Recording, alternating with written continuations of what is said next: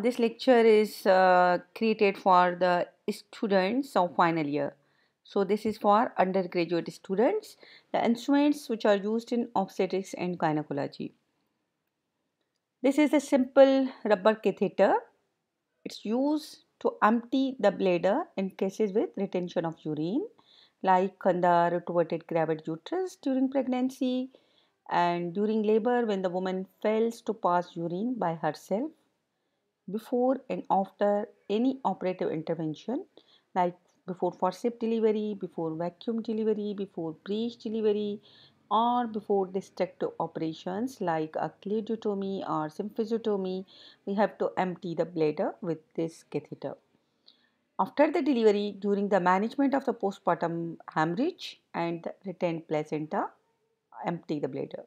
The other uses, it can be used as a tourniquet during myomectomy, as a mucus sucker when it's attached to the mechanical or electrical sucker. So the examiner asks the questions related to this rubber catheter. What's the length of female urethra? It's a 4 centimeter. Why a metal catheter is not used in obstetrics? To avoid trauma to the soft and vascular urethra. This is a Foley's catheter. See here, two channels. One is for filling the balloon. This is the balloon, and this is for irrigation. This channel is for irrigation. Sorry, this channel is for irrigation. From here, this is the tip of the Foley's catheter. There is the opening. Urine will flow through this opening and come out through this. From this opening, this channel, urine bag is attached. So urine will be collected. And this channel is for inflation of balloon. This is the balloon, and the maximum capacity of this balloon is the 30 cc. So we inflate this balloon with a distilled water. We are not using the normal saline or air. If we are using the normal saline, it becomes dry and the crystals will sticks and it will not come out. If we are not using the air to inflate this balloon, why? Because air is light, it can float and cannot come out. Okay, or it cannot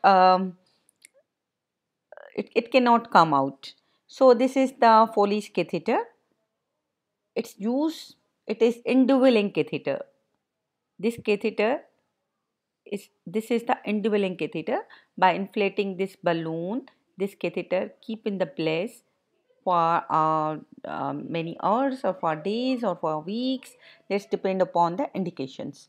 It's used for continuous drainage of bladder in cases with eclampsia, retroverted gravid uterus, to give rest to the bladder following a destructive operation, and or in cases with suspected bladder injury.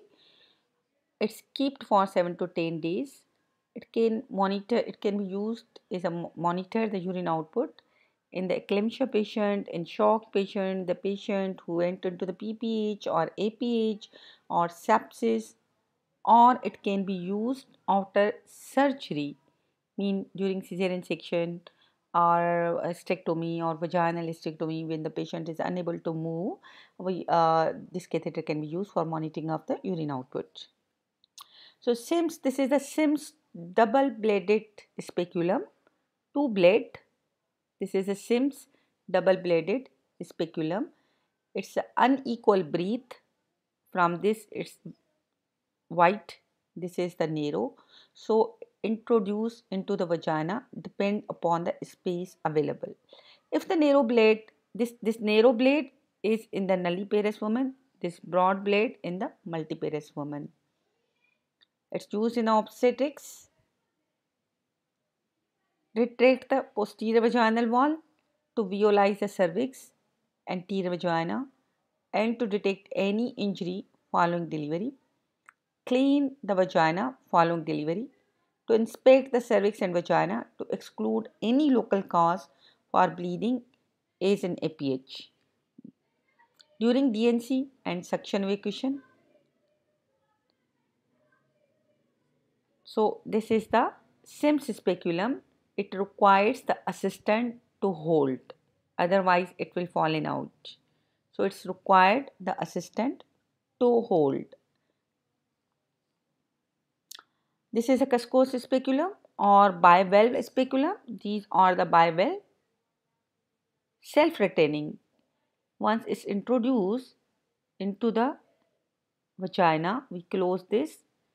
This is the lock. When we open this lock, we close this, and we close this lock, this is open. So with this lock, this with blades are closed and we introduce into the vagina, then fix this lock. This blade will be open, cervix is visualized, anterior and posterior vaginal wall retract, and this is the self-retaining. No need of the assistant. This is the self-retaining. What are its uses? It's used in the examination of vagina and cervix in cases of abnormal vaginal bleeding, to take cervical smear for cervical cancer screening, to insert or remove IUCD, to take vaginal and cervical swabs to exclude the infection, visualize the cervix in manual vacuum aspiration to allow introduction of the uterine sound, to diagnose the premature rupture of the membranes in case with history of the watery vaginal discharge, and to exclude the cord prolapse, to exclude local causes of FPH like the polyp, ectropion or any growth. This is a valsalem. See here, there are three tooth. These are the jaw, the pointed tips. These are the jaw, 2 or 3 toothed. This is the valsalem. See here, this is the curve. These are the rings. This is the lock. It's used to hold the anterior lip of the cervix in DNA. It's produce trauma to the soft and vascular cervix, so it's not used during the pregnancy. So in the pregnancy, the anterior lip of the cervix is used with sponge holding forceps. This is used to hold the anterior lip of the cervix for any operation which is performed in the cervix. Like it's used in the IUCD insertion, it's to hold the anterior lip of cervix, IUCD insertion, for manual vacuum aspiration, for dilatation of curettage, for suction evacuation, for dilatation and evacuation. So it's used, and it can also be used in the paracervical block to hold the anterior lip of the cervix. And if the anterior lip of the cervix is damaged or it's flushed, we can use to hold this with the posterior lip of the cervix. And it's also used when we are doing the chaldosynthesis. This is the Ellis tissue forceps.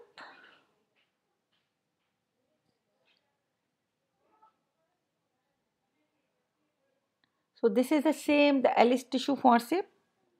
This is also the Ellis tissue forceps, and it's also used to catch the anterior lip of the cervix, the same, to hold the apex of the episiotomy during wound repair, vaginal mucosa during repair, to catch or hold the rectus sheath, to catch or hold the torn end of sphincter anus, external sphincter anus or internal sphincter anus prior to the suture and repair of complete perineal tear.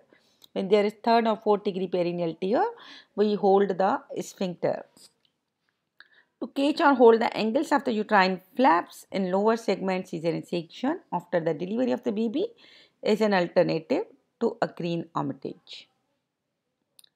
This is the long straight hemostatic forceps. Long straight forceps, artery forceps for hemostasis. That's why its name is hemostatic forceps. Long straight. This is the long and straight.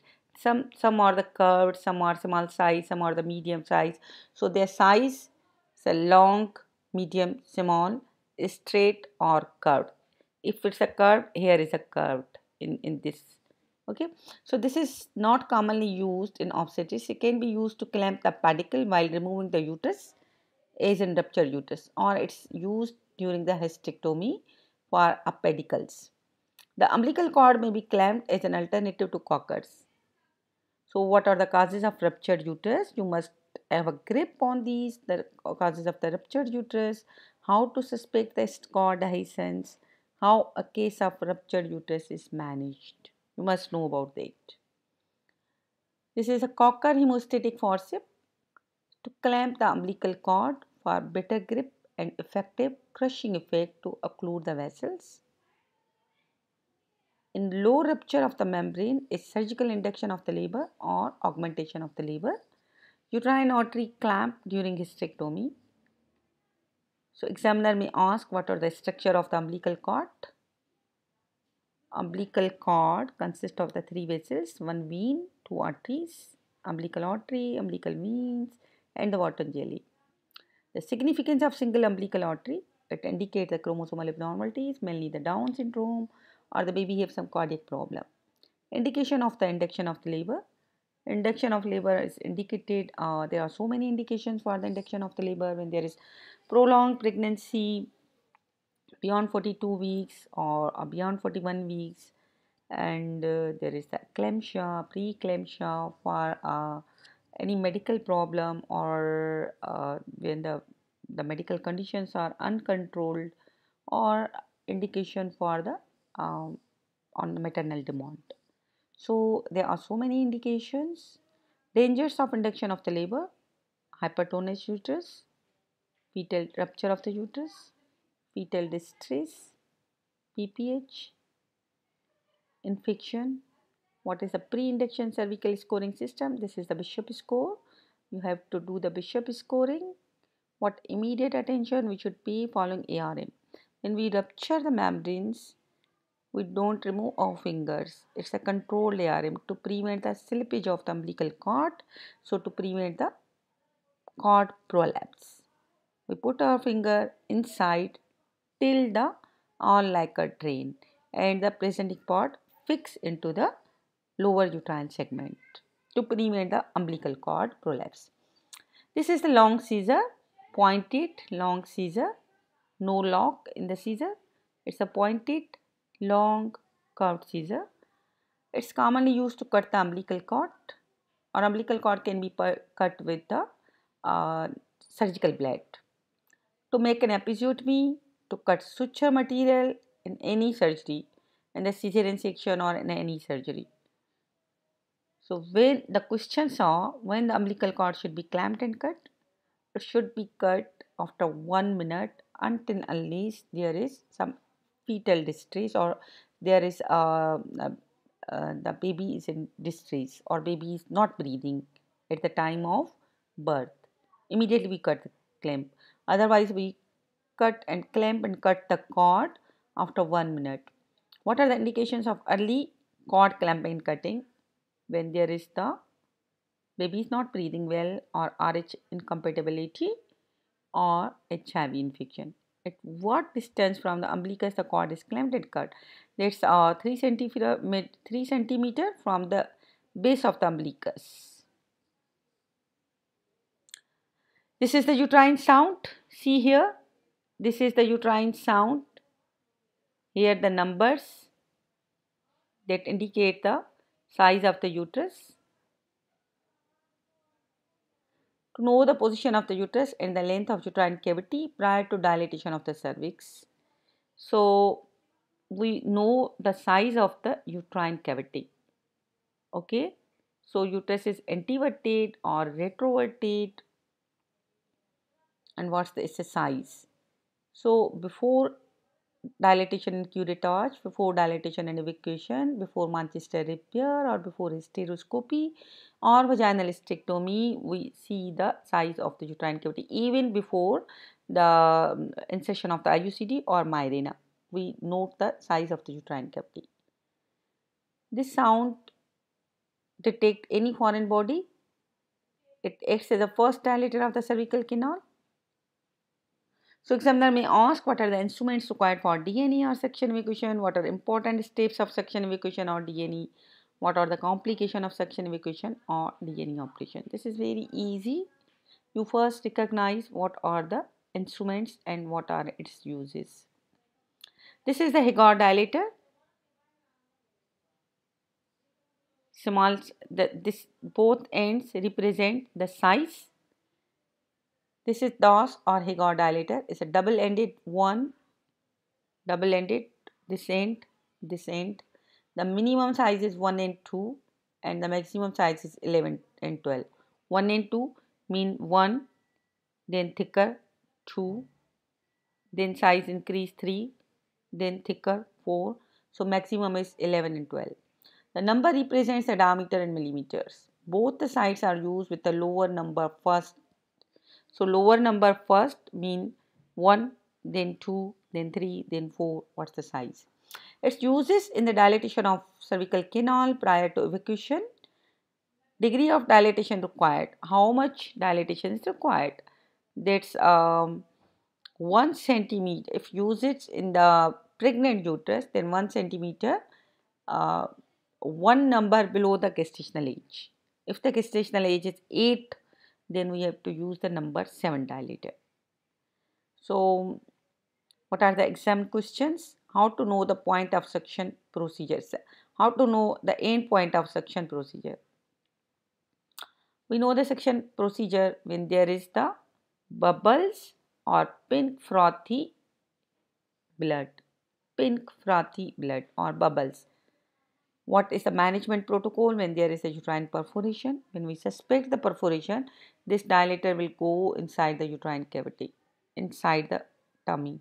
So when we suspect the dilator is going inside, mean larger end will go inside, then we suspect there is a uterine perforation. We immediately stop the procedure. We inform our consultant. We inform the anesthetist. Observe the patient. If the patient is vitally stable, keep on the conservative treatment. Give analgesic, antibiotic and strict monitoring. If patient is not vitally stable or bleeding, then we have to do the laparoscopy or laparotomy.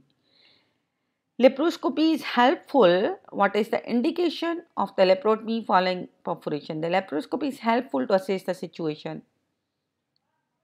When we suspect the patient is the perforation of the uterus and the patient is bleeding and deteriorating, we immediately do the laparotomy. Otherwise, the laparoscopy is helpful to assess the situation. Lateral uterine wall injury with retroperitoneal hemorrhage or broad ligament hematoma. Suspected injury to bowel and or omentum. Deterioration of vital signs during the period of observation or perforation prior to complete evacuation. This is a flushing curate. It's blunt curate used in operation of gynae. Previously, it was used to flush the uterine cavity with lukewarm antiseptic solution passing through the communicating channel.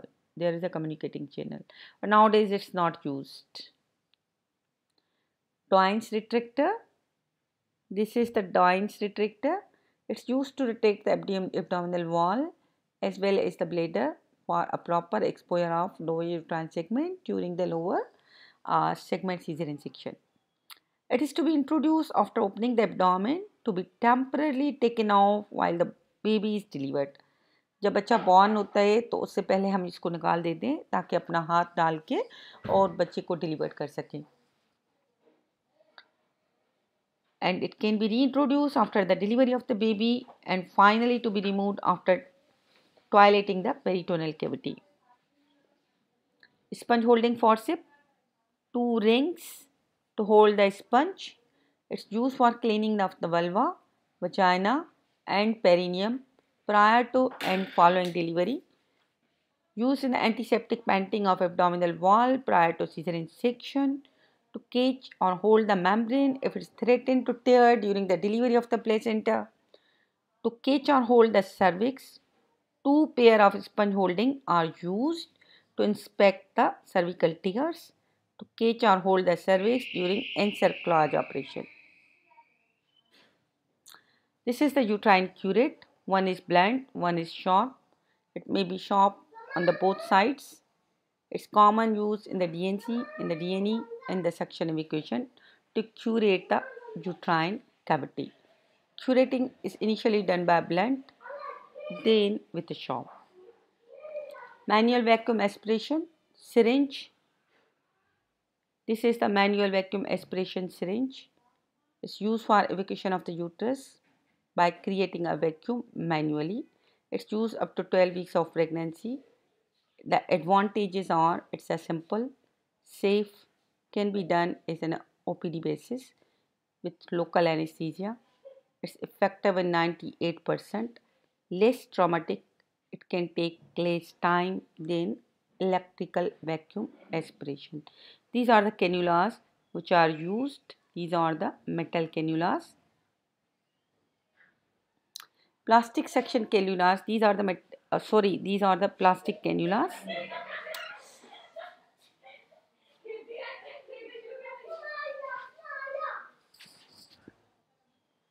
These are the plastic section cannulas. They are different size starting from the 4, 5, 6, 7, 8, 9, 10, no 11. No 11.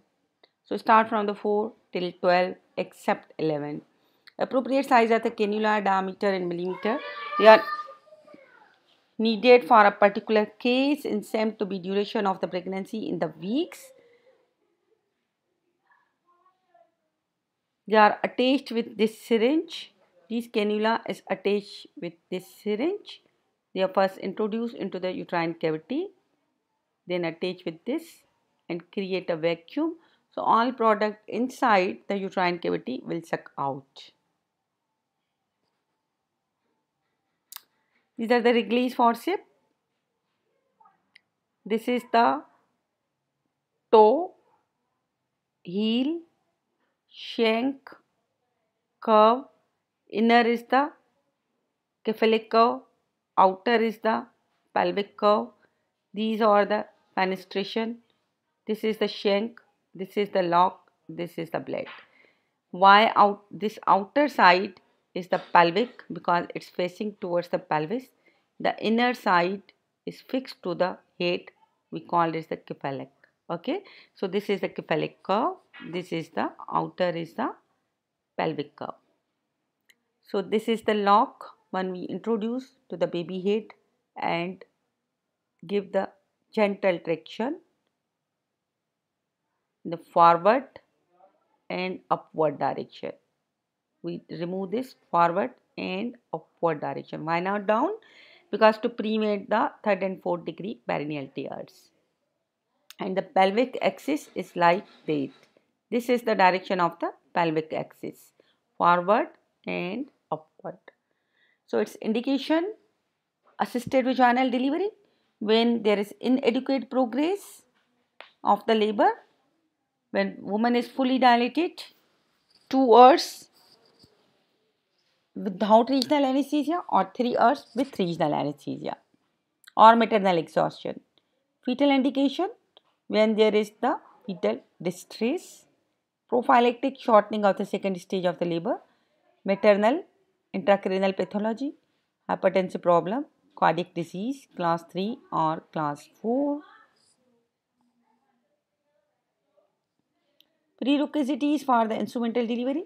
The word forceps, favorable head position, os fully dilated, rupture the membrane, contractions are adequate, engaged head, 1/5 palpable or less per abdomen, adequate maternal pelvis, strips or lithotomy position. So this is the forceps or the ABCDEFGHIJ. So this is the mnemonic used in the delivery of the forceps.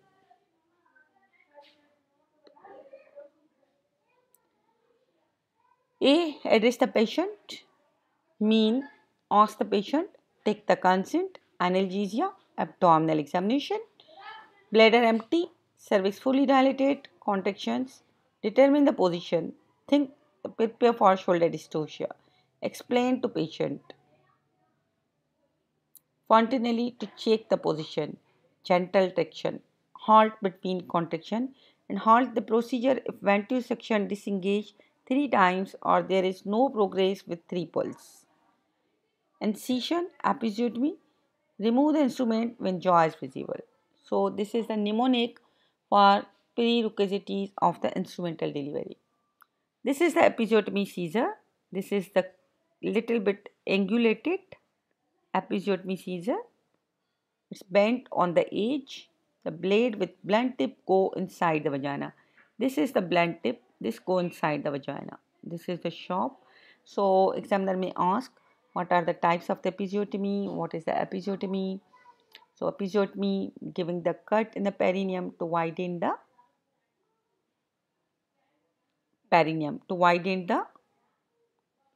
passages of birth canal. Okay. So what are the types? It's a midline, mediolateral, and medial, midline, J shape, or mediolateral. Usually the midline is performed in the US, mediolateral is performed in the UK and the developing countries like the Pakistan. So there are advantages of the midline and the midline and the mediolateral episiotomy. What structures which are cut in the episiotomy, how we repair, what are the suture materials, and what are the complications of the episiotomy. You must know all about the episiotomy and what analgesia is used post episiotomy care. This is a ventouse cup, silicone ventouse cup.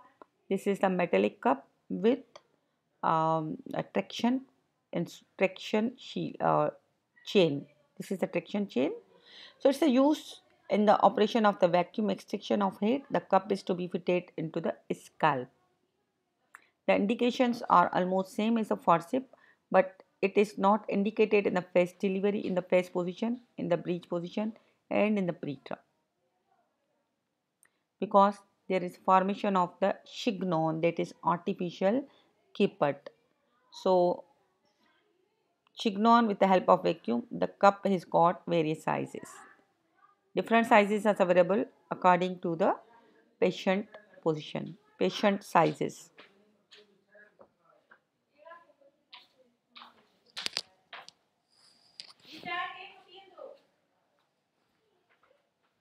Granulomatous hemostatic forceps. These are the white blade. See here, these are the white blade. So this forceps is used in the lower segment cesarean section. 4 forceps are used. Two is for angle, closing the angle, and 2 is for flips. So these are acting as the hemostasis to prevent the more bleeding from the cut edge of the uterus. This is a cord clamp, disposable. It's made of plastic and is supplied in a straw pack. The serrated surface and the lock make its grip firm. These are the serrated surface. This is the lock. It occludes the umbilical vessel effectively. The cord clamp is to be kept in place until it falls off together with the detached stump of the umbilical cord. Pinard stethoscope. This is the fetoscope or Pinard stethoscope. This is the fetoscope. This is the this angle, this side is the maternal side, which are kept under the maternal abdomen. This is the earpiece through which we listen the fetal hearts. So what's the normal fetal hearts? It's a 110 to 160 beats. Below 110 is the bradycardia. Below 100 is the bradycardia. More than 160 is the tachycardia. You must know the reason of the bradycardia and the reason of tachycardia. So this all are taken from the textbook of DC Datta and the Straight OG. Thank you.